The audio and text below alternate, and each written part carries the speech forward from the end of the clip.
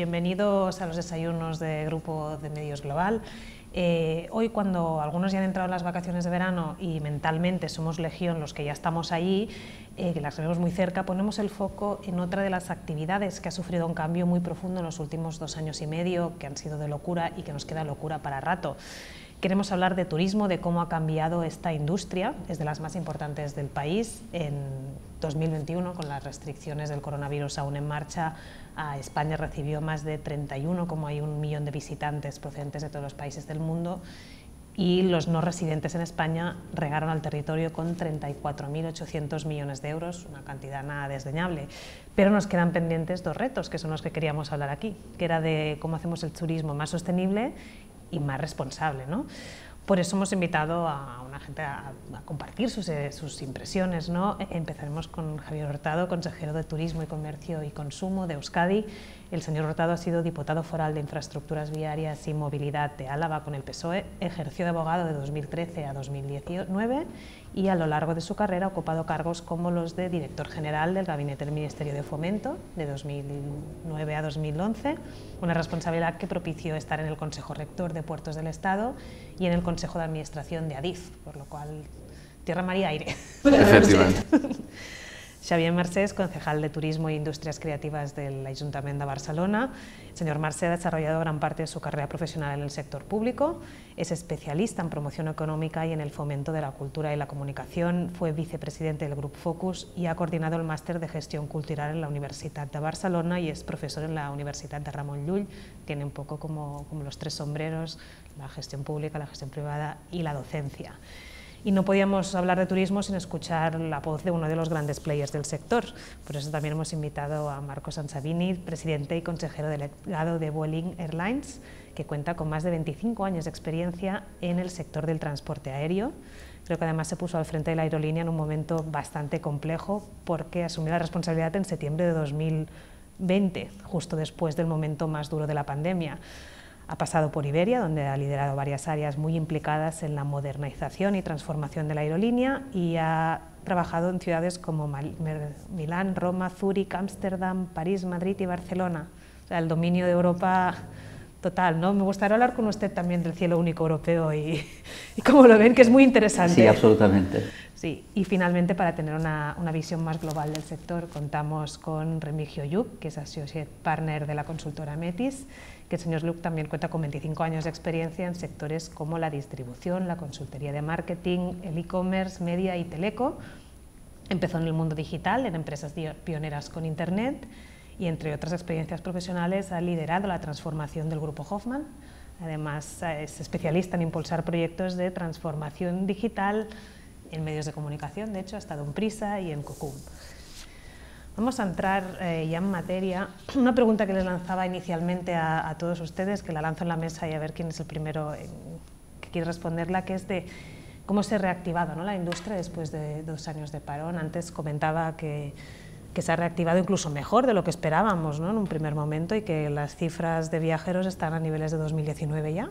Sí, es un elemento, yo creo, que todos estamos observando. La necesidad de movilidad claramente estaba reprimida por las restricciones necesarias que el COVID había determinado, y al levantar estas restricciones se ha visto como no solo en muchos segmentos la demanda ha vuelto, sino ha vuelto aún más fuerte, porque había una represión de esa demanda a lo largo de mucho tiempo, en particular la demanda a nivel de turismo. De hecho, nosotros acabamos de comentar, por ejemplo, los niveles de actividad que estamos teniendo al momento actual, y ya estamos en línea con el mismo nivel de actividad del 2019.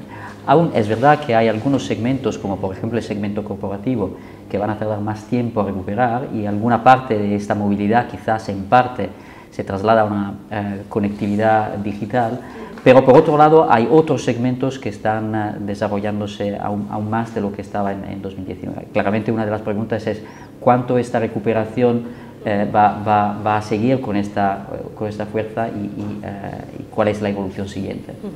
En 2019 fue un año récord de todos en el turismo. Las ciudades lo vimos también, ¿no? ¿Cómo lo gestionamos ahora después de la pandemia, la llegada otra vez del turismo, ¿no? ¿Nos hemos preparado estos 2 años para el nuevo turismo? Bueno, esto es como jugar a fútbol, planificar la estrategia perfectamente, pero no tener pelota para marcar goles, ¿no? Llega un punto que es un poco complicado. Yo creo que en el 19 todos vimos que el mundo del turismo tenía un proceso ascendente casi exponencial y que los contrapuntos que suponían esa actividad había que empezar a gestionarlos. Evidentemente no es una visión del 19, es una visión que llevaba ya algunos años y el parón por la pandemia creo nos ha permitido reflexionar sobre algunas de estas cosas. Yo quisiera hacer un apunte previo, y es que hay que diferenciar claramente las características del turismo urbano del turismo vacacional, que son dos mundos muy distintos. Nosotros cuando explicamos Barcelona hemos de explicar un relato que tiene poco que ver con el que pueda hacer la costa catalana, para entendernos, para buscar dos elementos muy cercanos, aunque sabemos perfectamente que uno influye en el otro.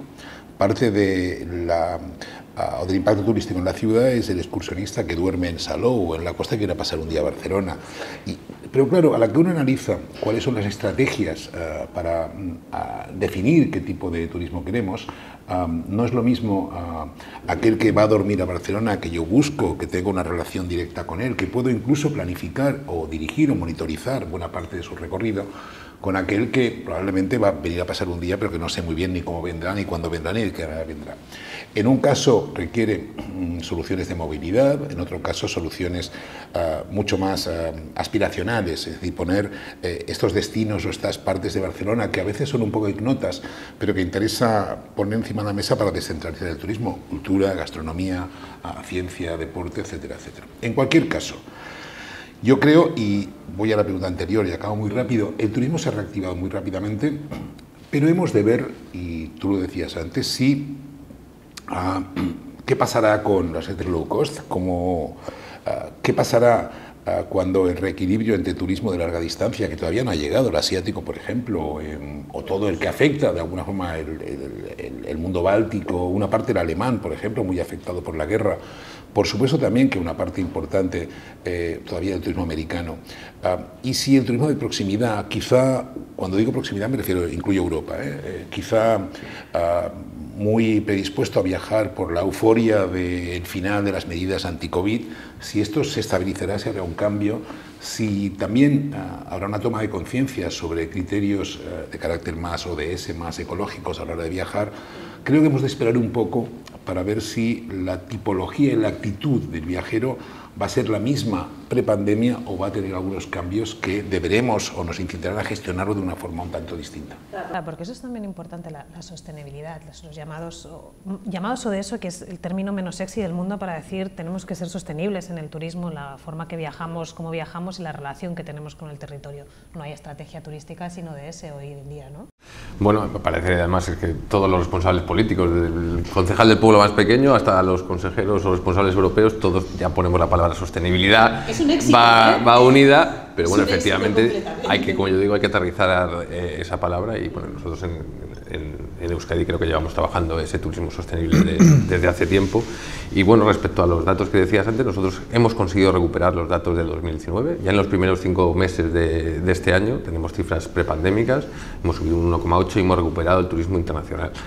Es muy importante, pues es un sector que lo ha pasado muy mal durante estos 2 años, en situaciones, pues yo siempre pongo el ejemplo de los guías turísticos, que ha habido periodos enteros sin poder trabajar. Y es verdad que ha habido un parón durante 2 años, pero las administraciones no hemos parado. Y además yo creo que es importante resaltar la diferencia de la actitud que se ha tenido tanto Europa como España, en nuestro caso Euskadi y todas las administraciones, en la respuesta a la crisis. Nosotros estipulamos una estrategia en 2 fases, una de resistencia, con ayudas extraordinarias, ayudas muy importantes como son los ERTEs para mantener, que en el gobierno vasco complementamos para las rentas más bajas. Y le pongo un ejemplo, hemos implementado en mi departamento en 2 años 150 millones de ayudas extraordinarias a turismo, comercio y consumo, cuando somos un departamento que manejamos en torno a 50 millones. Bueno, esa es la importancia. Fuimos la primera comunidad autónoma que hicimos un plan específico de sostenimiento del sector turístico con 18 millones de ayudas directas, poniendo el énfasis en las agencias de viaje, que al principio lo pasaron muy mal, porque ellos tenían que devolver el dinero a los clientes y no tenían bueno, pues ese flujo de caja. hicimos esa apuesta y luego una apuesta por la promoción. No hemos parado de hacer promoción, además es un pacto que tuvimos con el sector y que el sector lo demandaba durante todo este tiempo, a lo que hablamos de marketing de recuerdo, y seguir haciendo promoción para poder llegar en un momento que las restricciones de movilidad son diferentes a poder tener estos datos de recuperación. No estamos en una carrera incrementalista, no se trata de tener más visitantes, más turistas de por sí, pero sí era importante recuperar esas cifras. Esto es lo importante, ¿no? O sea, la industria se tiene que recuperar porque mueve mucho dinero y hay muchos dramas humanos, ¿no?, detrás de todo, pero ¿cómo se recupera, ¿no? ¿Qué turismo queremos, ¿no?, que es la gran pregunta?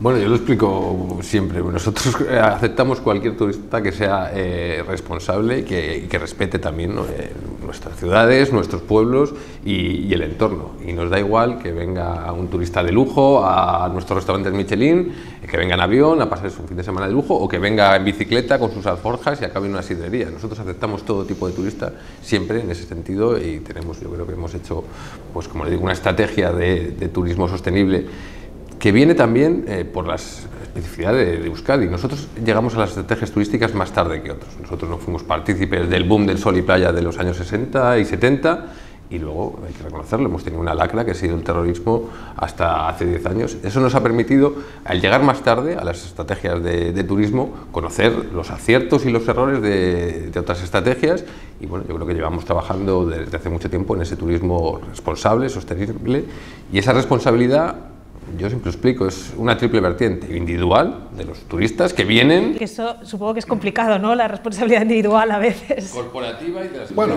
somos todos. Creo que haríamos bien todos en reconocer ciertas particularidades del mundo del turismo. La primera es que en realidad hablamos de sector o de industria cuando es muy transversal. Afecta al mundo de la cultura, afecta al mundo de la gastronomía, pero en general no hay ningún restaurante que se dedique únicamente al turismo. El turismo es un valor añadido, y la pandemia ha demostrado que harían bien los restaurantes no. Sí, de hecho los que se dedicaban solo al turismo fueron los primeros que sufrieron, y mucho. Por un lado, pero hay una cuestión que yo creo que es determinante hoy en día, que es ser capaz de hacer entender a aquella gente que viaja que cuando van a ciudad debe entender la manera de ser de esta ciudad. Creo que es un tema esencial. Parte de los conflictos tienen que ver en España con ahora diré una cosa que es políticamente un tanto compleja, pero es un debate que yo tengo a menudo con la Secretaría de Estado de Turismo. La tradición española de turismo vacacional ha sido inmensa y somos el segundo país del mundo en número de turistas y el tercero, creo, en ingresos turísticos, ¿no? Pero la dinámica general ha estado muy marcada por ese concepto un tanto general que es el sol y la playa. Y no lo digo en términos peyorativos, porque alrededor de ese atractivo uno construye proyectos culturales, proyectos de mucho interés. Pero casi nunca hemos fijado la atención en aquello que pueden aportar las ciudades como elemento, digamos, de un enorme atractivo, no únicamente turístico, sino también desde el punto de vista de los negocios. El 30% de la gente que viene a Barcelona viene por ferias y congresos, para entendernos, ¿no? Y yo creo que ese cambio presupone también la necesidad de repensar de alguna forma esa relación entre el ciudadano y el turista o el visitante. Eso te permite construir una idea mucho más global, que eso llamaríamos la economía del visitante, ¿no?, que es quizá un concepto más general que nos permite introducir algunos elementos no tan estigmatizados a veces como la idea del turista o del turismo como un genérico, ¿no? Pero yo creo que estos debates están encima de la mesa, son muy europeos, son mundiales, ¿no? Y para mí es especialmente importante que pongamos encima de la mesa ese elemento central. Yo aspiro a un tipo de turista que, sobre todo cuando venga a Barcelona, haya reflexionado un minuto sobre aquello que le puede aportar la ciudad y aquello que él le puede aportar a la ciudad. Porque la ciudad no va a cambiar para él. La ciudad tiene su dinámica y tiene sus habitantes. No estamos hablando de un espacio que se transforma estacionalmente para que recibamos a un montón de gente. No, la ciudad tiene otras dinámicas. Y hacer entender eso, y creo que es posible, creo que es la clave de la cuestión. Estrategia pura y dura de marketing. La han pasado para usted de cómo se hace esto, cómo se consigue. Afortunadamente tenemos balón para jugar partido, ¿eh? Yo creo que aquí hay dos datos significativos. Uno, me encantan estas reflexiones, y de hecho lo comentaba en la introducción, ¿no?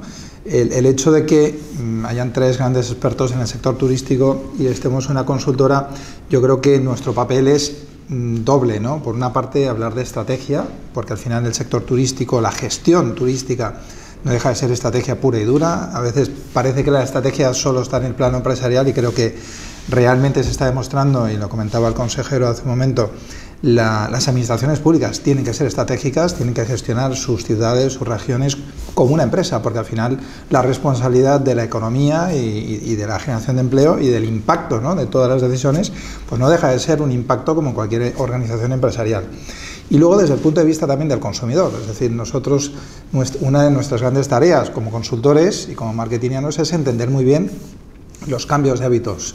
Lo comentaba antes Marco, es verdad que cuando nos han privado de algo que es lo más importante en nuestra vida, que es la libertad, rápidamente queremos recuperarla. Si además hemos tenido la suerte, algunos o dicen la mayoría, de generar más ahorros, tenemos más capacidad económica para generar gasto, y a partir de ahí todas esas variables, junto con el ruido mediático, con la situación contextual que se ha creado de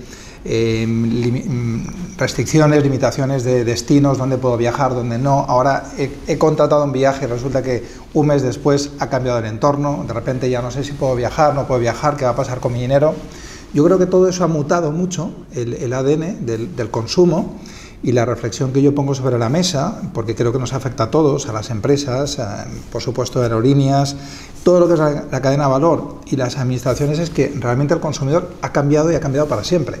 Ya probablemente estamos poniendo siempre ya estamos a niveles del 2019, está muy bien desde el punto de vista de visitantes, desde el punto de vista de impacto, pero tenemos que tener muy presente que el consumidor ya no va a volver a ser igual, porque han cambiado aspectos vitales que van a afectar y van a impactar en toda la cadena de valor del negocio. Entonces, la pregunta tuya, ¿no?, que era cómo recuperamos la confianza, los niveles de visitantes y el dinamismo, ¿no?, en el sector turístico. Yo creo que ya lo hemos visto, se han aportado datos de que no solo hemos recuperado, sino que ya estamos superando. Creo que aquí el reto ahora está en pensar cómo hacemos sostenible el modelo a futuro, ya no solo desde el punto de vista de los ODS, sino desde el punto de vista de lo que es el concepto de sostenibilidad económica, es decir, ya pensando puramente en estrategia empresarial, ¿no? Porque efectivamente cuando cambian los hábitos, cuando la gente se mueve porque voy a sacar un viaje porque tengo miedo a quedarme fuera, a que no hayan plazas, a que no hay coches de alquiler, a que el 30% de las aerolíneas tienen que dejar de volar a determinados destinos, a que los precios están disparando. Todo eso en el consumidor genera un impacto que te hace moverte de una forma que te obliga a adquirir dinámica. Y esto es algo, Cristina, que es muy visible y creo que es también un mérito del sistema español, y es necesario decirlo en este momento, porque si vemos al fenómeno de recuperación de la demanda que estamos viviendo en este momento, hay una preocupación, como decía Remigio, muy clara, que es que el sistema esté preparado para esta vuelta operativa. Claro, ¿está preparado el sistema? Porque estamos viendo estos primeros meses de verano. Exactamente, ¿no? porque y esto es absolutamente algo que está también dirigiendo dónde se focaliza la demanda, porque hay entornos donde el sistema está más preparado y entornos donde no está preparado. Y desde ahí también la reflexión sobre el sistema que se ha adoptado aquí, en Cataluña y en España, porque una diferencia importante entre algunos países del norte de Europa y algunos países del sur y del centro de Europa ha sido el adaptarse a la crisis sin básicamente despidos, sino utilizando sistemas que han permitido reducir el coste relativo para las empresas de los trabajadores sin deber despedirlos, y al mismo tiempo, entonces, ahora que está volviendo la actividad, poder contar con el apoyo de todas las personas.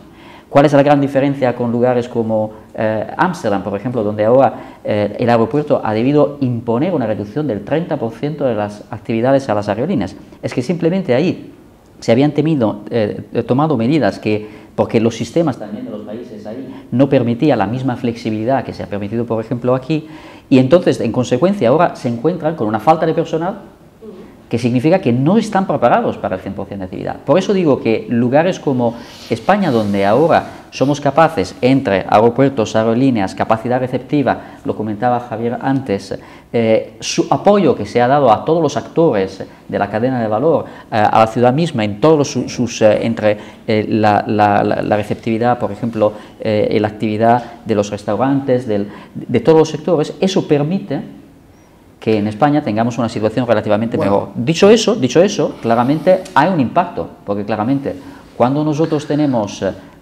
una conectividad con Alemania, significa que también nosotros sufrimos el impacto que se genera en esos lugares. Entonces, estamos mencionando la situación de las maletas, por ejemplo, en Alemania, donde en Frankfurt en este momento hay 20.000 maletas que están ahí, o lo mismo en Ámsterdam, o las restricciones que se están imponiendo en London Heathrow. Pero yo creo que es un valor, y es un valor que está reflejado en el hecho que nuestra recuperación es mayor cuando se ve de otros países. ¿Por qué? Porque también el nivel de preparación que hemos tenido es diferente.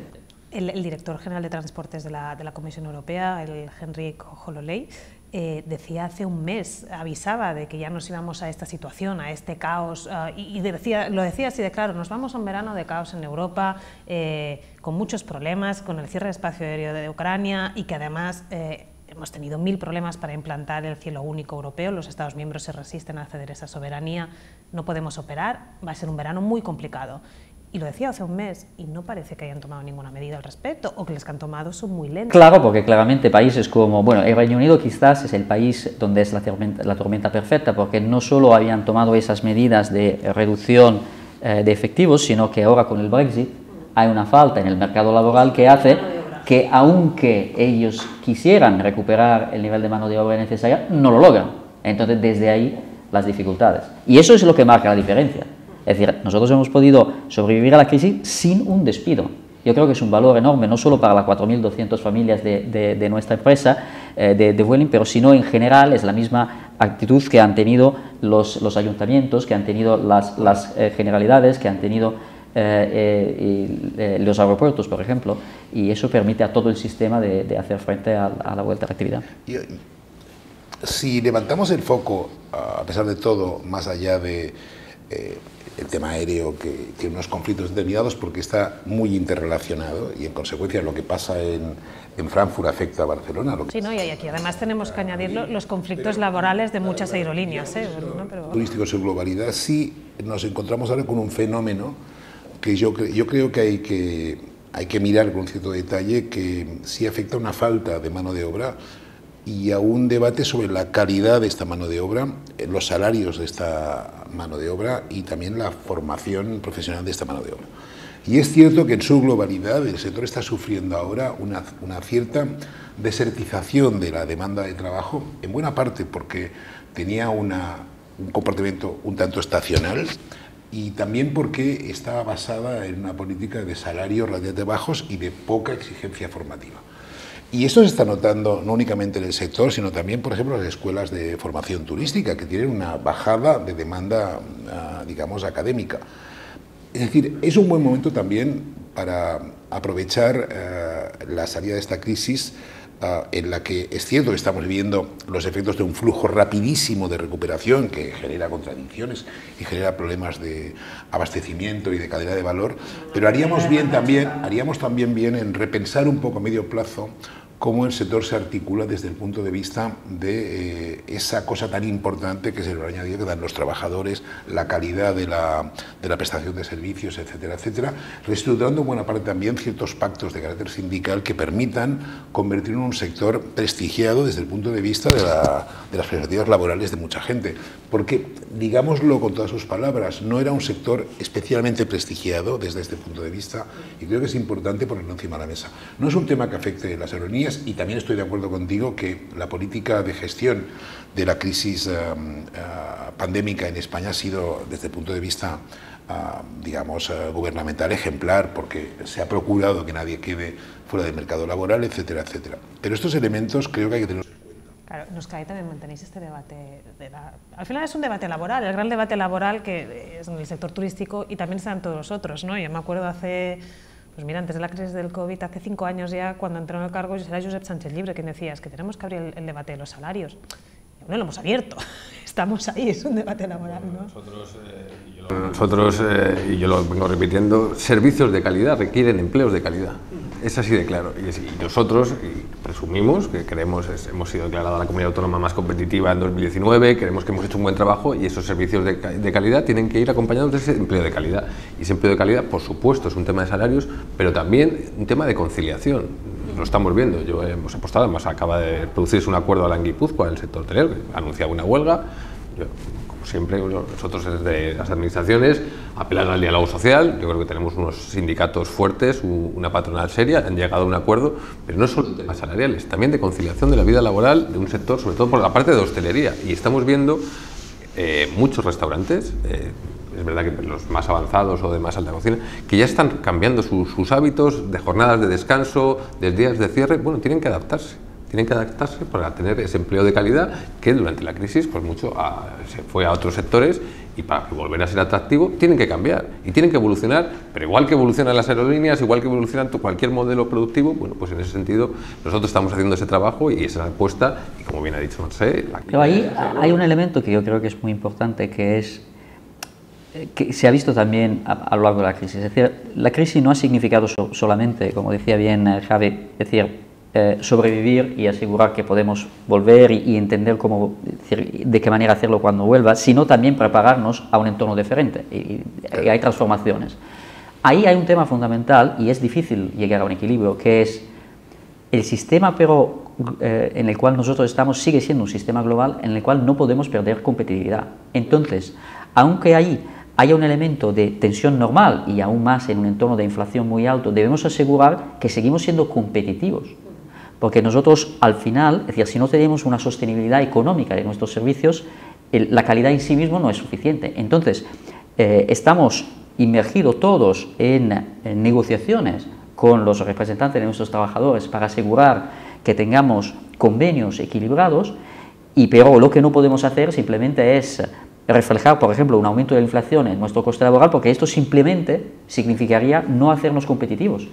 Porque no es así en el resto del mundo o en el resto de Europa. Entonces debemos cuidar que este equilibrio se consiga sin perjudicar la viabilidad del servicio. Bueno, esto es el gran quid de la cuestión, ¿no? Que además nos vienen 2 años muy complicados. Las previsiones macroeconómicas nos dicen que entramos en recesión a principios de 2023 y que vienen 2 años muy complicados por la presión inflacionista y porque, bueno, por la geopolítica mundial, que no nos es nada favorable. Es decir, llevamos 4 crisis y nos vamos a meter en otra que va a ser un poquito más largo, nos dicen, ¿no? ¿Somos competitivos?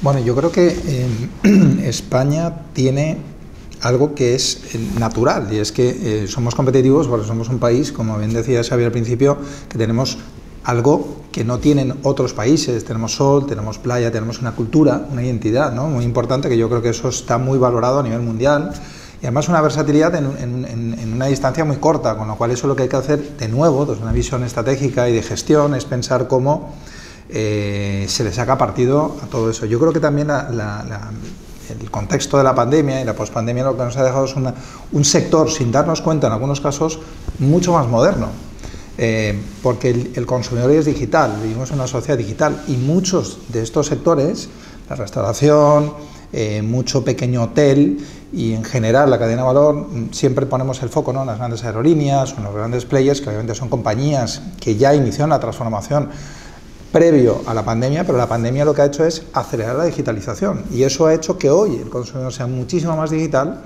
y por tanto el reto que tenemos todo, digamos, el modelo, la industria y por supuesto, entendiendo el consumidor cómo se comporta, tenemos que adaptarnos y adaptar a esos hábitos. Eso significa que hoy por hoy un hotel, un restaurante que no está en el mundo digital no existe, porque hoy el canal principal de búsquedas de viajes, tanto de inicio como cuando ya estás en destino, siempre tú llegas aquí, antiguamente era el plan, ¿no?, el librito de me hago la rutita, llegabas ya casi con el itinerario hecho. Hoy por hoy el itinerario se construye prácticamente en vivo, en tiempo real, y eso es lo que tenemos que entender. Hay que ser relevantes desde el pequeño comercio hasta entender también desde una perspectiva que ha cambiado mucho en la industria, y es el manejo de la inteligencia de los datos. Sí, de hecho también una de las cosas que se decía al salir de la crisis es que así como en crisis anteriores nos pusimos grandes retos y fracasamos absolutamente en conseguirlos porque volvimos a lo de antes y el modelo, en esta sí que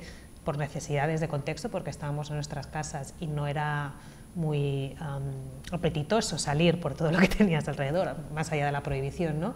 Nos hemos puesto todas las pilas en la digitalización, incluso la tienda más pequeña del barrio, con mucha ayuda de la administración pública. Aquí yo creo que los dos podéis hablar de que se han movilizado muchos recursos, ¿no?, para ayudar ahí.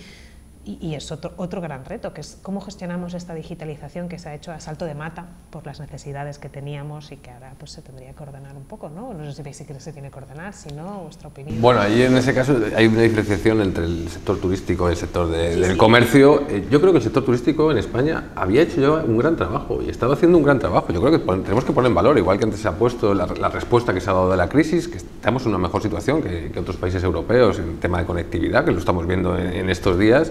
Y yo creo que en ese sentido de digitalización se estaba haciendo y ahora efectivamente se ha impulsado.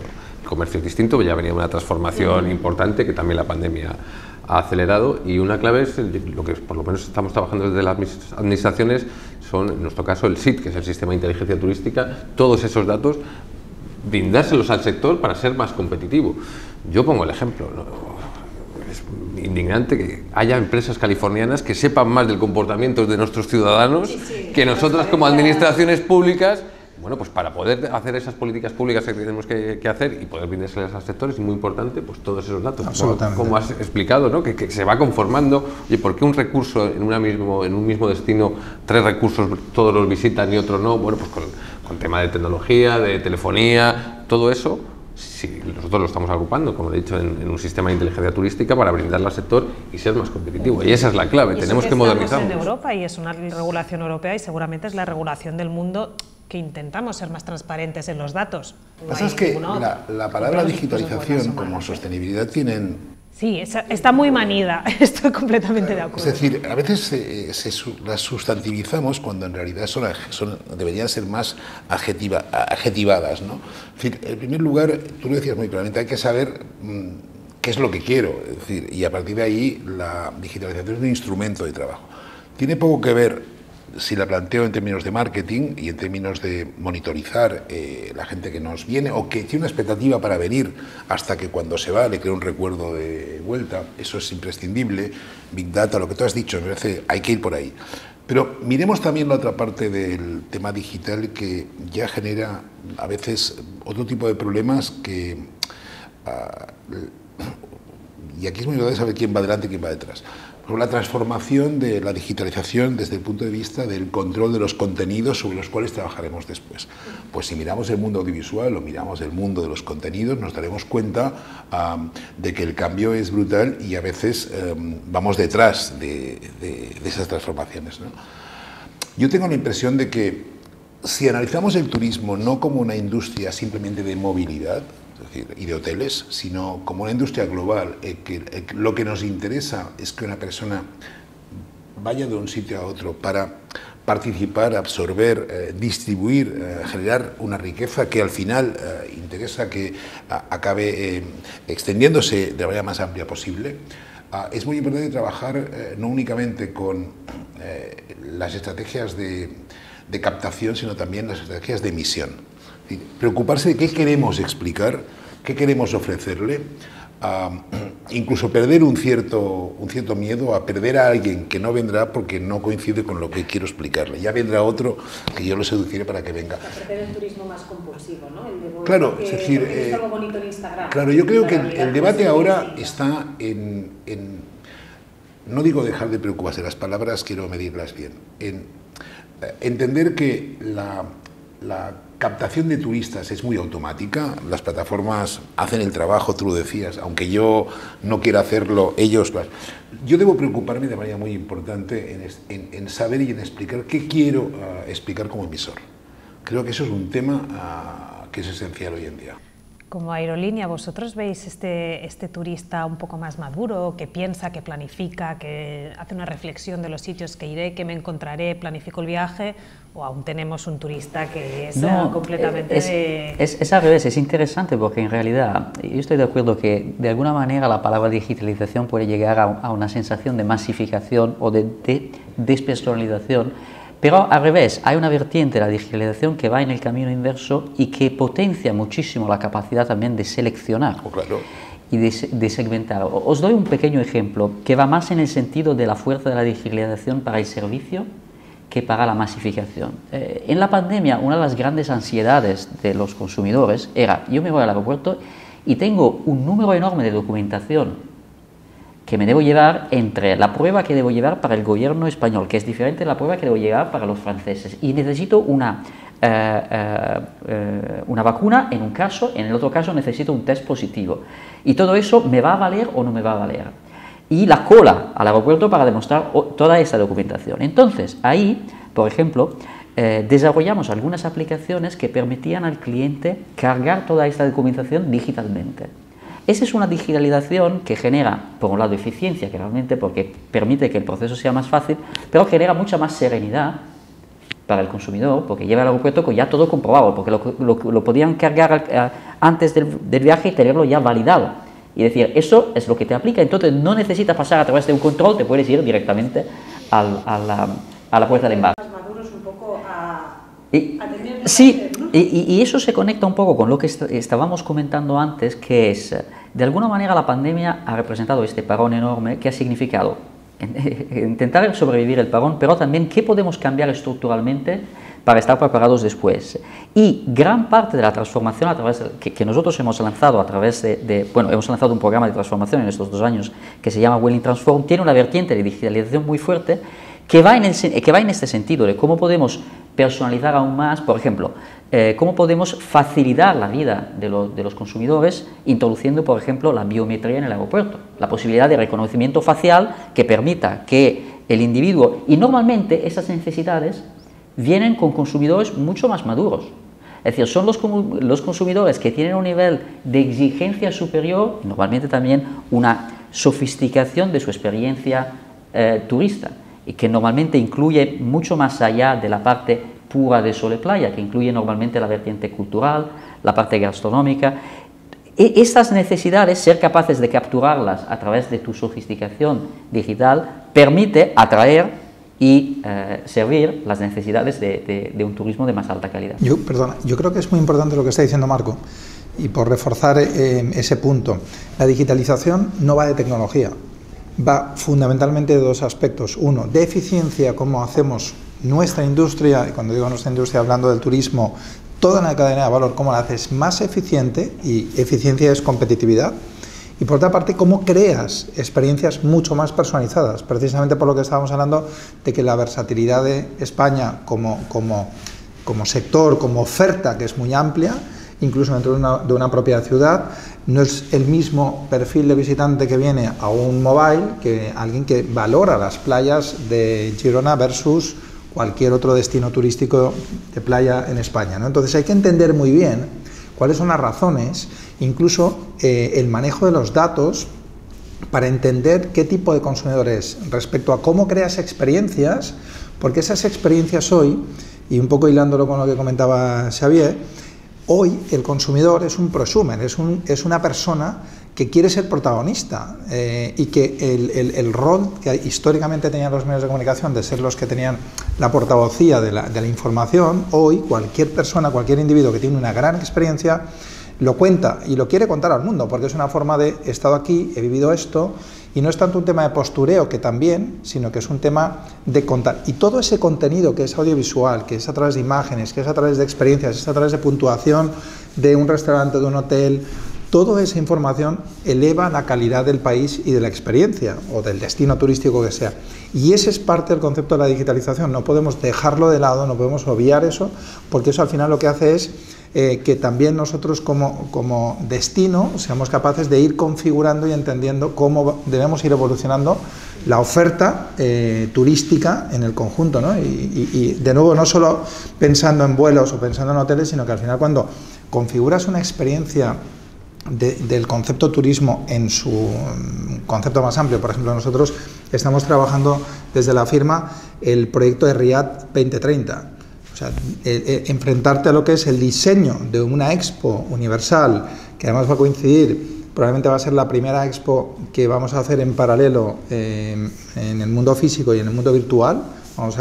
Hemos presentado un proyecto de crear lo que es Riad 2030 en el metaverso, que luego, si queréis, hablamos un poco de lo que es el concepto, ¿no? Y hacia dónde evolucionan las experiencias y los retos que tenemos como sociedad, como economía, y cómo evolucionan las tecnologías también al servicio de esas experiencias y de ese manejo de datos. Cuando te enfrentas al reto de crear un concepto de una expo que tiene que tener un antes, un durante y un post, pues obviamente es importante porque estás configurando ese concepto global de lo que es el turismo, o lo que quieres que sea el concepto más amplio de la cultura, ¿no? Vosotros veis en Euskadi que tenéis que hacer esas experiencias más individualizadas y muy diferentes entre sí, que convivan en el mismo territorio.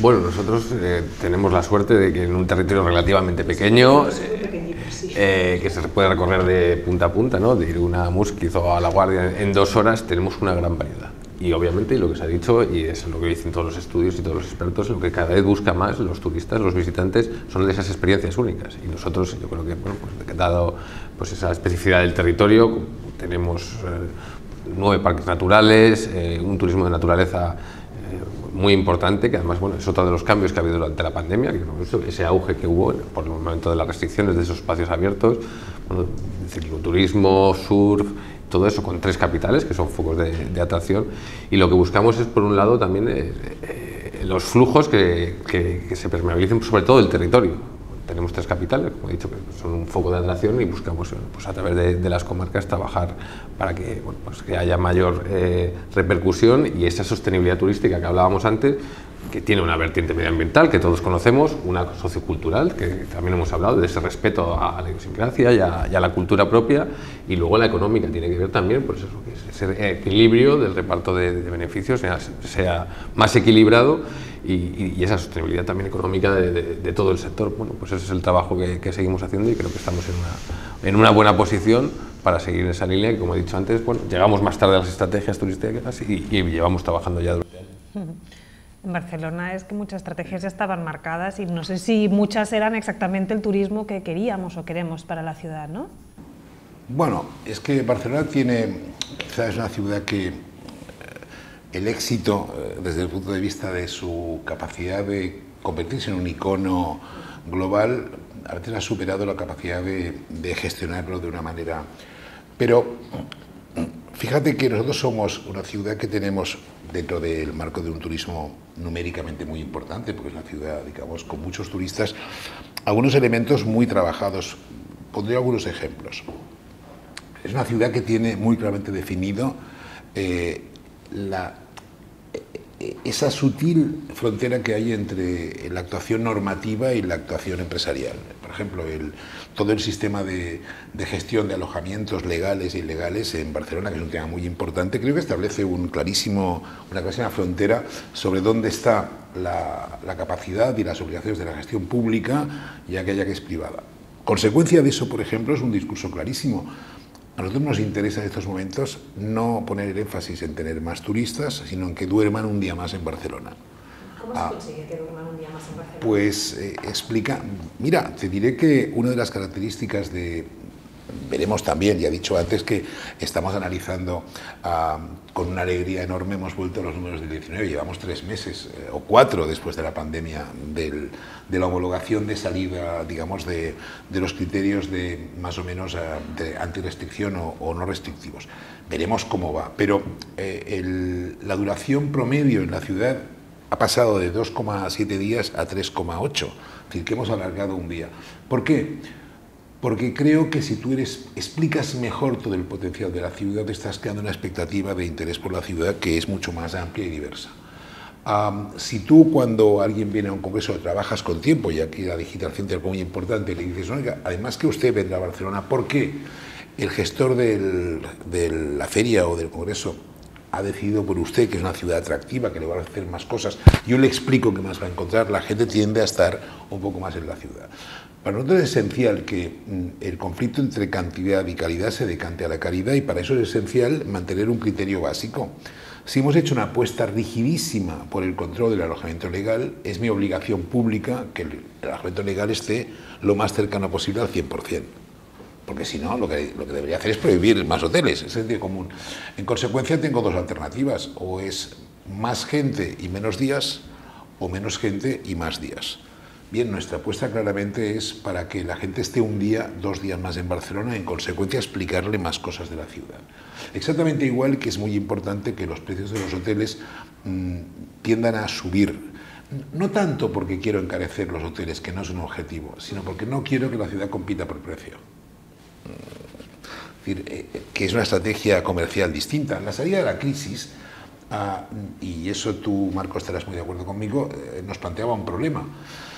Ante la necesidad de recuperar ocupación, de recuperar negocio económico, de recuperarme, había dos posibilidades. Una es, voy a entrar en una competencia exagerada sobre la base de ser más barato que otro y competir, o voy a entrar en otra explicando un contenido más interesante. Esa es la buena, porque el peligro de competir por precio lo tenemos todos, pero eso a medio plazo lo que hace es alterar la filosofía y la fisonomía del turismo en la ciudad.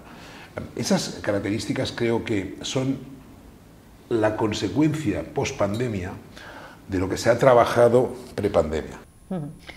¿Veis este cambio en la persona que sube al avión, por ejemplo? ¿Es un nuevo turista? ¿Es un turista diferente de antes de la pandemia? ¿Turista viajero? Ahí hay un elemento importante, que la competitividad a veces, y quizás, Javi, esto es un tema que puede ser un tema de debate, a veces vemos la competitividad como una vulgarización, es decir, hacer todo simplemente reducir a una componente de descuentos la valoración del servicio. En realidad, la competitividad es un equilibrio entre la calidad de la oferta y en todos los segmentos. Entonces, ¿qué significa? Que ser competitivos no significa simplemente ser competitivos para las personas que consideran el precio el único elemento de valoración de su viaje. Significa también ser capaces de ser competitivos por quien quiera una experiencia superior, entonces un precio relativo superior, pero competitivo con todos los otros lugares del mundo que ofrecen también eso. Porque no podemos olvidar... Exactamente. Y entonces, os hago un ejemplo muy sencillo. Nosotros hemos vivido una pandemia que va a tener consecuencias, algunas de las cuales son permanentes. Es decir, nosotros hemos debido endeudarnos, por ejemplo, 260 millones. Hemos perdido 1.000 millones en 2 años. Para garantizar la viabilidad de nuestra empresa en el largo plazo, debemos ser más eficientes en todo lo que hagamos. Entonces, la eficiencia es un driver de competitividad que no se traslada simplemente en tener consumidores que tienen un nivel de sofisticación inferior. No. Significa ser siempre más eficiente para poder ofrecer el nivel de servicio que necesitan a un precio asequible. Porque cuando yo persigo el cliente que no me paga 30 euros sino 90, ese cliente está compitiendo, es decir, no, yo estoy compitiendo junto con la ciudad con otros lugares como pueden ser Roma, París, que ofrecen también experiencias fantásticas. ¿A cuánto? A ese segmento, a 85 o 95. Entonces yo debo ser capaz de ser relativamente competitivo en cada uno de los segmentos. No lo podemos trasladar simplemente que el precio cuenta solo para los segmentos más bajos.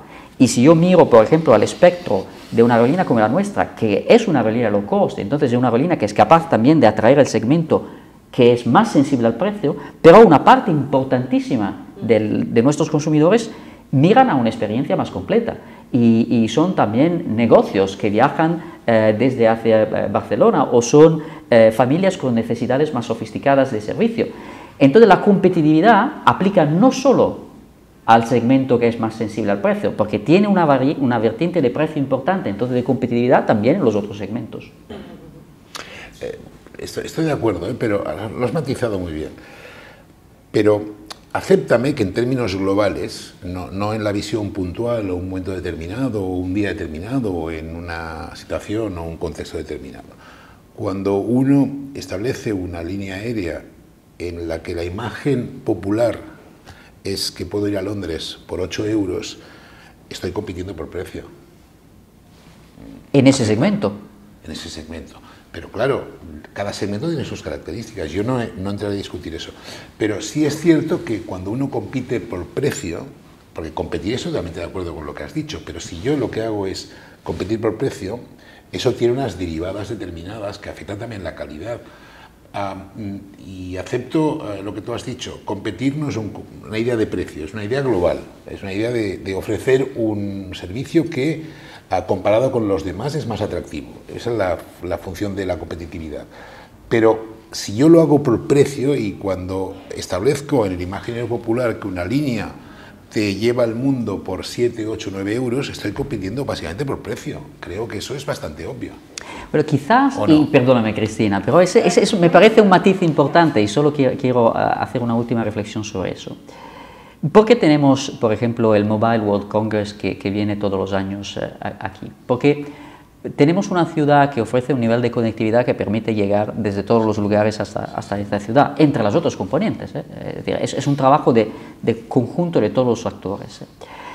Entonces, un modelo que es capaz de atraer todos los segmentos, y otra vez no hay solo el segmento de quien más sensible al precio, es uno que permite tener en Barcelona más de 100 destinos que ofrecemos gracias al hecho que llegamos a todos los segmentos. Esto no sería posible y eso es una componente de calidad fundamental, porque es gracias a eso que tenemos suficiente frecuencia, por ejemplo, para poder ofrecer también a los clientes más sofisticados un servicio mejor. Tenemos muchísimos clientes que eligen, por ejemplo, a Vueling, que es una aerolínea low cost, porque tiene suficiente frecuencia para satisfacer también la demanda de quien necesita una ida y vuelta en el día. Tú, Javier, has venido de Bilbao, tenemos es decir, un número de frecuencias enorme entre Bilbao y Barcelona, y eso sirve, es lo que te permite tu base competitiva, pero y en base a eso tú puedes desarrollar y atraer mucho más de eso. Y después es un tema de selectividad y de segmentación, es decir, nos podemos especializar en el marco de todos esos segmentos que somos capaces de atraer, en algunos en particular. Sí, ha estado datos interesantes. Os lanzo una pregunta, que es verdad que las low cost nacieron con el problema de vas a viajar a Londres por 12 euros, ¿no? En el momento actual, post pandemia, ¿nos podemos mover en Europa por un billete de 12 euros? Porque yo creo que eso ha desaparecido.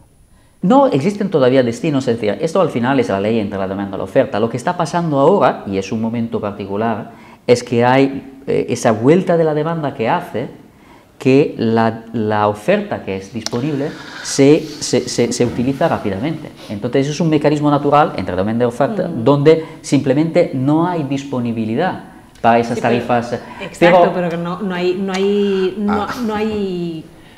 llegan ahí porque simplemente ha cambiado todo el sistema. Sí, pero el hecho que existan segmentos de demanda que se movilizan gracias a precios asequibles es una realidad de la movilidad mundial que existe y que existirá. Y una vez que se reequilibre el fenómeno de oferta y demanda, eso seguirá existiendo. Sin demonizar nada, o sea que todo es muy necesario y que cada segmento tiene sus de esto. Y es verdad que también se permitió la democratización del vuelo a partir de estos precios más competitivos. Pero volviendo al escenario pospandémico, ¿cómo es el turista pospandémico? Entonces, ahí quizás hay un elemento, hay una parte que, como decía, tiene que ver con la evolución del tráfico de negocio y es todavía temprano para entender. Todo el mundo, hemos todos sufrido los Zooms, los Teams, porque al final es una despersonalización del contacto, pero es una realidad que es eficiente, entonces puede ser que algunos tráficos de negocio, sobre todo los contactos internos en las empresas, se trasladen más a esto, entonces eso se pueda reducir en la movilidad general. Pero hay otro elemento que tú has tocado al comienzo y que para nosotros es muy concreto, que es la aspiración de la sostenibilidad del viaje.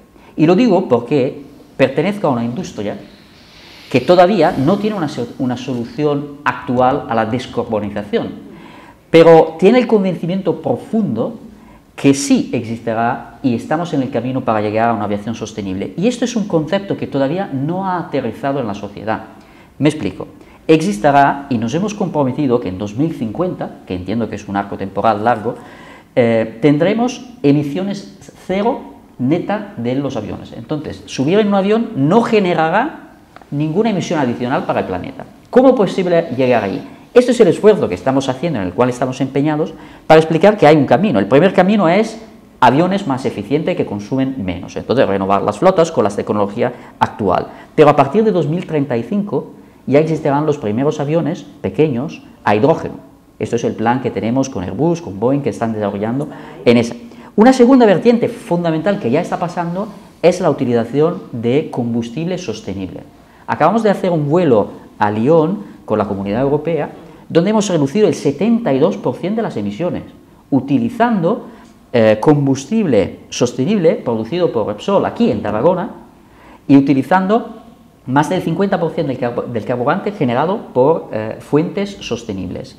Y además, utilizando otra técnica que tú estabas mencionando al comienzo, que era utilizar técnicas de reducción del itinerario aéreo, utilizando todo el espacio aéreo europeo, también el espacio aéreo militar, y lo que nos ha permitido reducir un 30% más o menos el tiempo Porque pasar por los espacios militares, esto sí que ya... Todavía es complejo. ¿Sí?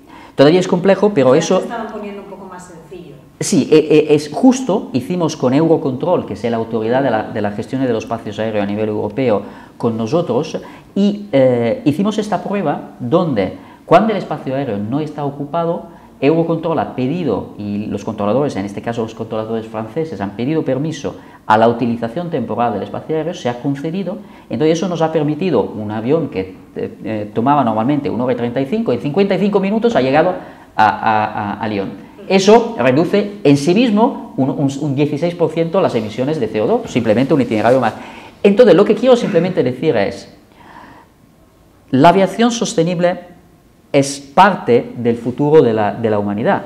Se trata de hacer las inversiones necesarias para llegar ahí, pero ya existe un rumbo, y ese rumbo tiene etapas que ya se están produciendo, como la utilización del carburante sostenible.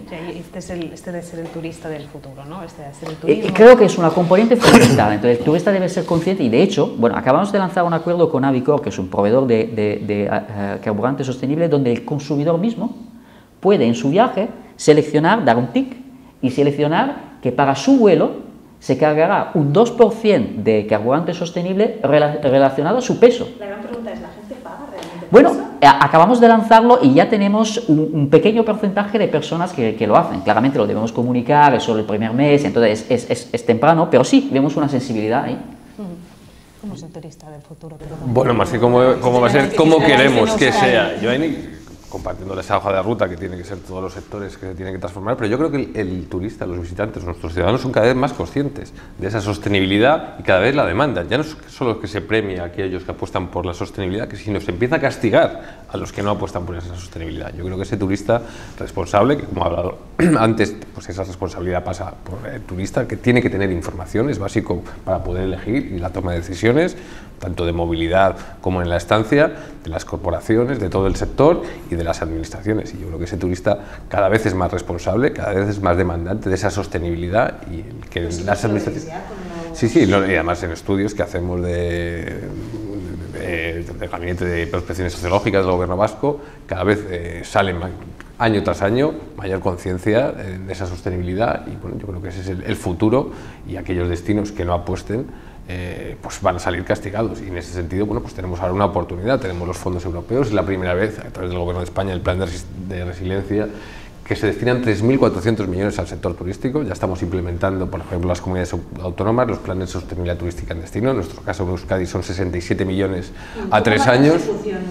Bueno, pues por ejemplo, esos planes, el primero, hemos aprobado 26 millones, ya está el dinero en las administraciones, son destinos, en nuestro caso, pues hay ayuntamientos, diputaciones, entidades comarcales, y ese dinero ya está, ya ha llegado, hemos firmado los convenios, los aprobamos hace un mes en el Consejo de Gobierno, y esa transformación de los destinos ya es una realidad, aparte de otras componentes que tiene esos 3.400 millones, y yo creo que en las crisis tenemos que verlo, y yo lo resaltaba antes, ¿no? La diferencia que hay con la crisis que vivimos en 2009, de la austeridad de los hombres de negro, a esta crisis en la que yo creo que es importante. ¿No? Tenemos los Generation como una oportunidad de palanca, insisto, un sector que ya estaba maduro, toda la cadena de valor, y hay que ponerlo en valor, igual que hemos hecho antes con la conectividad y que estamos mejor que en otros países. Bueno, pues creo que ese es el camino.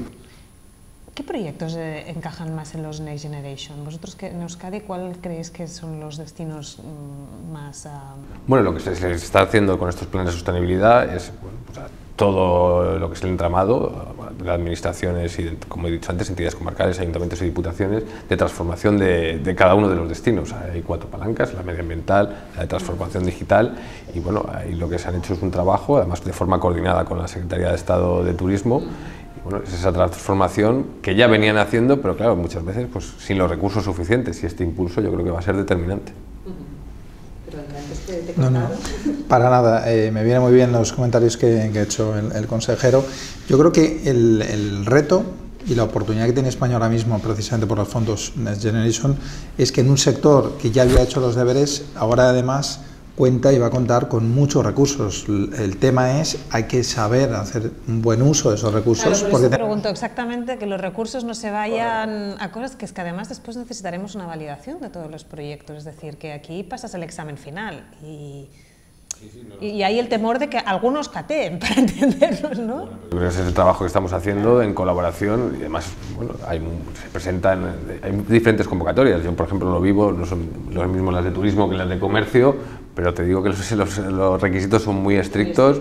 Hay, bueno, pues algunas convocatorias en que hay muchas peticiones, si no pasas el corte, no pasas el corte, y luego se evalúan, y hay una continuación continua por parte de las administraciones, y yo creo que se está haciendo un gran trabajo, y ya son una realidad esos fondos europeos, ¿no? Esta polémica de que dicen que llegan, no llegan, bueno, nosotros lo estamos viendo, ya están llegando, y están llegando a esa transformación de los destinos. Totalmente.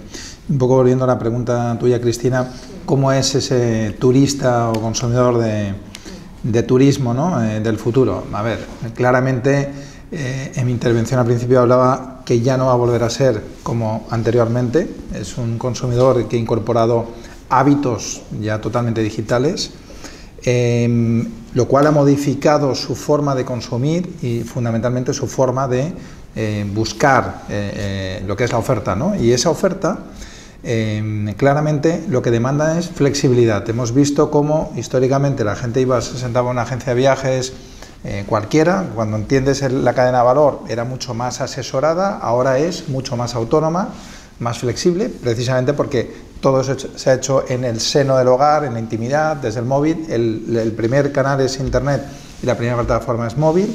Todo negocio, comercio o actor que quiera estar en el ecosistema turístico y que no se haya adaptado a las tecnologías no va a estar, porque el consumidor no va a llegar a él, y eso es importante, el concepto de relevancia, es decir, la relevancia es si no estás, no existes.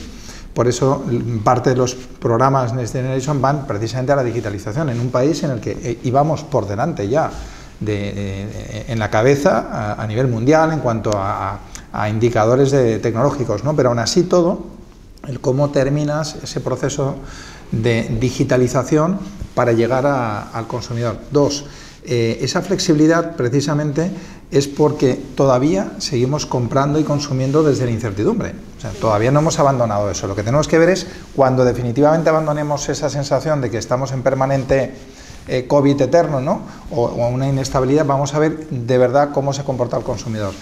Algo también muy importante es que toda esa modificación de hábitos va a desintermediar mucho. Es decir, de forma natural, como estamos viendo en muchos sectores, lo que ya se está viendo es que hay mucha más compra y contratación directa. Y además, eso no significa que no sea asesorada. Vamos a empezar a ver cómo el consumidor va a ser más autónomo, pero necesitará una asistencia 24/7, y eso significa un reto también desde un punto de vista de experiencia, de cómo cada uno de los actores de mercado es capaz, en esa cadena de valor de comercialización, tanto en la fase de adquisición de un cliente como sobre todo en lo que es la relación con ese cliente, cómo voy haciendo un proceso de acompañamiento casi silencioso, y cuando me necesita estoy ahí para resolver de inmediato. Esa sensación de que durante 6 meses, un año, no tengo respuesta de la aerolínea, no quiero puntualizar a nadie, pero lo hemos vivido todos, ¿no? O de la agencia, o de qué pasa con mi viaje, esa sensación de estrés del consumidor, el consumidor hoy es aquí y ahora, quiere todo para allá, y eso tenemos que entenderlo también, ¿no? La misma pregunta, Barcelona, ¿qué atraerá? Bueno, una cuestión previa. Los fondos europeos son muy importantes. Creo que nos van a ayudar muchísimo a establecer justamente estos objetivos que tiene cada destino. Hay una parte muy importante que es digitalizarlo, la sugestión, esto creo que es esencial. Y en nuestro caso, además, establecer una clara capacidad para descentralizarlo y trabajar sobre todo la movilidad, los problemas de movilidad que nos supone la atracción que tiene para Barcelona ese turista que duerme en la costa catalana y que viene a pasar un día a la ciudad, ¿no? Es un tema de movilidad, claro, y que evidentemente vienen a ver los iconos más conocidos de Barcelona. Pero sobre el turismo, a ver si hay una cosa que yo creo que es muy importante entender a mi juicio. Exacto. En el mundo de la cultura hay una diferencia muy clara entre consumir un día un acto cultural o formar parte de eso que llamaríamos el mundo de la cultura, es decir, ser consumidor cultural. En un caso, y yo soy una persona que va un día a ver un concierto o a ver un espectáculo o a ver una actividad cultural, en otro caso, si formo parte de ese mundo, ese consumidor, yo asumo los atributos, esos los añadidos que significa la cultura.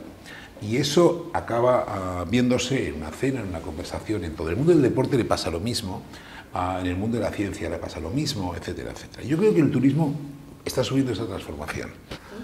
Es decir, explicar que viajo en el futuro va a significar para cada vez más gente participar de los atributos que asume eso que llamamos el turismo, que son ecológicos, etcétera, etcétera. A diferencia del pasado, donde viajar era un acto básicamente individual, me iba a una agencia de viajes, me hacía un viaje, no había ninguna connotación especial, al margen de aquella que me daba pues, el destino al cual iba, ¿no? Yo creo que cada vez iremos a un turismo que, al margen de que alguien individualmente pueda hacer lo que quiera, globalmente el propio concepto de ser turista va a connotar unos atributos que tienen que ver con más conciencia social, probablemente con una cierta presión sobre las exigencias y en temas medioambientales, con más complicidad de mucha gente en participar de tu propio proyecto medioambiental. Has hecho una aportación que era muy interesante. Yo quiero participar con X dinero porque quiero que la línea aérea sea... También con generar una competitividad basada en líneas aéreas, yo elijo esta línea aérea porque me ofrece unos atributos que son distintos que otros, etcétera, etcétera. Pero hay que superar para eso un debate que a mi juicio es muy importante. Y ahora te voy a hacer un comentario que creo que te gustará, porque define algo que a mí me parece muy preocupante y muy interesante a la vez. Justamente porque creo que estamos construyendo estos atributos en el concepto de turismo, hay que poner en valor también los peligros de ciertos mantras que a veces tiene este concepto, ¿no? Estuve hace unos meses en una conversación, en una mesa redonda, no sé si era en Nantes o en Lille, no sé muy bien, en una ciudad francesa, en un debate turístico con el CEO de Airbus. Y explicó exactamente lo mismo que has dicho tú. En el año 35 tendremos experiencias muy avanzadas con hidrógeno, en el año 50 seremos un sector de emisión cero, perfecto. La pregunta obvia es, bueno, pues se acabarán los problemas desde el punto de vista del sistema, digamos, aéreo. Esto será fantástico, tendremos un sistema responsable, ecológicamente maduro, fantástico. Y alguien dijo, sí, pero hay que trabajar una idea muy importante, seguirá siendo un avión. Es decir, el mantra avión, el mantra coche, el mantra... ese trabajo de reorientar el sector necesita que seamos capaces de agilizar cada vez más, y en eso te doy toda la razón en lo que decías, que el sector tenga y asuma los atributos para combatir a veces unas ciertas fobias que tienen más que ver con la propia estructura, digamos, de la idea, que no con el contenido real absolutamente. de la idea. Es un detalle preciso, porque si un avión contamina cero, ¿qué problema hay? A no ser que yo tenga un concepto genérico que es que no, lo que no quiero son aviones. Sí, sí, sí. Claro. Y para mí lo que hay que hacer es agilizar justamente que el turismo se autoatribuya a elementos positivos, elementos beneficiosos, elementos de empoderamiento de la gente, elementos de culturización, que ya no sea únicamente viajar, sino una experiencia intercultural, una experiencia, que ir a Euskadi sea entender más de Euskadi para entendernos. Esos valores que los tiene, que aporte capacidad para atraer capitales, que implica colocar, Barcelona en mi caso, en el mapa de los intereses de las empresas para colocar startups, para colocar experiencias de innovación. Es decir, ese es el tema. Mucho más Ese es el tema. y mucho más maduro del que claro, hemos tenido romper, hasta ahora. por eso yo al principio, si me permites, decía, en algunos casos, la evolución que a mí me interesa es que en el debate sobre el turismo en España seamos capaces de establecer un doble juego. Turismo sol y playa, en positivo, ¿eh? Y también turismo inteligente, turismo que atrae capitales, turismo que nos coloca en términos más competitivos en el mundo, que desarrolla empresas no únicamente hoteleras, sino globales, que atrae capitales, etcétera, etcétera. Esa es la idea que a mí me gustaría pensar que el turismo en el futuro va a aportar. Por eso hablaba antes de economía del visitante, más que no de turismo, que es un concepto quizá un tanto, si me permites el juego de palabras, avión frente a transformación del mundo de las, de las aerolíneas, ¿no? Pero fíjate, perdón, Xavier, por reforzar un pelín lo que estás diciendo, respecto a lo que es el posicionamiento de una ciudad, ¿no? Cómo una ciudad o un destino construye su propio modelo estratégico en ese concepto de cultura, de cultura del viajero, ¿no? Al final es muy importante en la transformación, no solo tenemos que pensar en la transformación puramente de hierro digital, sino transformaciones desde el concepto más amplio de la sostenibilidad, es decir, una ciudad que se adapta y crea smart cities, que creas una ciudad inteligente en todos sus conceptos de inteligencia, una ciudad que pone infraestructura para que aquellos que viajan en coche lleguen y tengan infraestructura eléctrica para conectar su coche, porque si no, no puedo viajar a ese destino. Este era el gran problema que decían muchos de que empiezan a tener los coches eléctricos, porque empieza a ser una realidad en nuestras Correcto. calles, ¿no? Que no y tienes las dificultades de infraestructura. Las velocidades... Hay que casarlas, ¿no? Hay que casarlas. Hay uno de los elementos, y Xavi, tú lo has comentado de manera muy explícita, es el elemento que parece un poco, quizás, no sé cómo decirlo, pero no quiero decir de educación, pero de acompañar la reflexión del turista mismo con un arco temporal también más largo. Es decir, muchas de estas cosas pasan solo si tenemos una visión de largo plazo y hacemos las inversiones necesarias para llegar ahí. Hago un ejemplo que puede ser un poco doloroso, pero es muy claro en este sentido y va en línea de lo que tú comentabas. Es decir, si miramos al día actual entre la emisión de un tren y la emisión de un avión, claramente el avión emite más que un tren. Entonces uno podría concluir, entonces yo quiero hacer todas mis inversiones en los trenes. La realidad es que si yo hago las inversiones necesarias, llegará un momento donde hasta el avión tiene un impacto medioambiental muy inferior, porque la gran ventaja del avión es que está en el cielo. Entonces no hace ninguna utilización de los recursos tan escasos que tenemos, que es la tierra. Pero eso necesita una visión de inversión de largo plazo que diga, no, tiene sentido invertir en una aviación sostenible porque un día eso será la liberación de la humanidad para una movilidad sostenible. Y si no lo hacemos y invertimos todo en el otro, vamos a sacrificar todo. Entonces, ese elemento de explicación cuesta, porque no es tan intuitivo. Bueno, y porque además nos hemos acostumbrado a la cultura de lo inmediato, ¿no? El de quiero saber qué está pasando ya después de la pandemia, pues seguramente aún no estamos digiriendo, ¿no? En muchos casos hacia dónde vamos, las consecuencias y lo que hemos aprendido en la pandemia. No sé si me equivoco, ¿no? Bueno, de hecho hay una cosa que ha variado mucho, que es el retraso en las decisiones de compra. Eso es algo que hemos visto durante la pandemia y ahora bueno, pues lo seguimos viendo. La gente tarda más, esa incertidumbre que hemos visto, primero por la pandemia y luego por la situación geopolítica de la invasión de Rusia con Ucrania. Bueno, pues tardamos más en tomar esas decisiones, hay diferentes formas de llegar, pero bueno, yo creo que hemos resuelto bien, ¿no? Ese turismo sostenible que no es la meta, sino que es el camino, y luego también hablando de la eficiencia de procesos, es que hay que convencer. Entonces mencionabas el coche eléctrico, nosotros hemos instaurado una ruta de Euskadi Bus Route de coche, que son 8 etapas, hemos conseguido que ya sea, que se pueda hacer con todo eléctrico, hacer las 8 etapas, y son los propios establecimientos los que ven que eso es una mejora, o temas de eficiencia energética, de paneles solares en establecimientos hoteleros. Bueno, pues es que también eso es eficiencia de procesos que estamos hablando y de ahorro de costes. Bueno, pues hay que convencer. Nosotros lo que hemos hecho es instaurar eso, el Código Ético del Turismo en Euskadi, que implementamos en el 2019, que es un paraguas basado en los ODS y en el Código de Turismo de la OMT, de la Organización Mundial del Turismo, que es un paraguas. Todo lo que teníamos, esa amalgama de Q de calidad, de eficiencia energética, bueno, pues la hemos agrupado. No es solo un decálogo que puedan firmar, sino son 600 empresas que han tenido que pasar un proceso junto con Basket Tour, que es nuestra agencia vasca de turismo. Y bueno, yo creo que hicimos un acto hace apenas unos meses. Bueno, pues hemos sido felicitados por la OMT, por esas 600 empresas. Tenemos que seguir convenciendo, insisto, individualmente a los visitantes, a todo el sector y también la responsabilidad de las administraciones. Pues nos quedamos, si os parece, que acabamos aquí, que llevamos ya 1 hora y seguro que tenéis cosas. Me gusta mucho porque os habéis puesto muchos elementos sobre la mesa. Yo me quedo con estos 3 con estos temas, ¿no? De que el turismo tenemos que mirarlo con una cosa más a largo plazo, tener las estrategias definidas hacia dónde queremos ir, pero con mucha tranquilidad, porque todo no es inmediato, y el planificar en esto, en lo individual, en el ser responsable, en el ser ético, en saber que vas a los sitios y te tienes que empapar y encajar en los sitios, en buscar un consumidor más responsable.